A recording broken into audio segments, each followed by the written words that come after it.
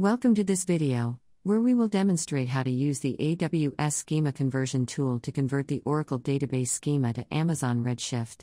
You can find the full step-by-step database migration guide on the AWS Database Migration Service documentation website.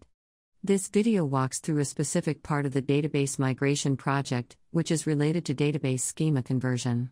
To follow the steps shown in this video, you need to create Oracle and Amazon Redshift databases. The creation of these objects is out of the scope of this video. First of all, we launch the AWS Schema conversion tool and create a new database migration project. We add a source database and choose Oracle. Next, we enter the connection name and credentials. AWS SCT connected to the source Oracle database. Now, we add a target database and choose Amazon Redshift. We enter the connection name and credentials. AWS SCT connected to the target Amazon Redshift database.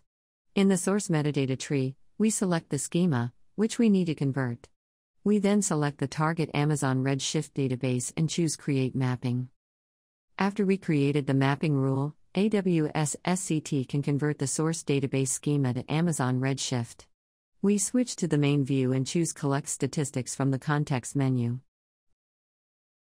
At this step, AWS SCT analyzes the source data to recommend the best keys for the target Amazon Redshift database. You can review the recommendations provided by AWS SCT. From the context menu, we choose Create Report. Now, AWS SCT analyzes the source database schema to create an assessment report. This report includes all issues identified for the current database migration project and actions to resolve these issues. AWS SCT completed the analysis of the source database and created the assessment report.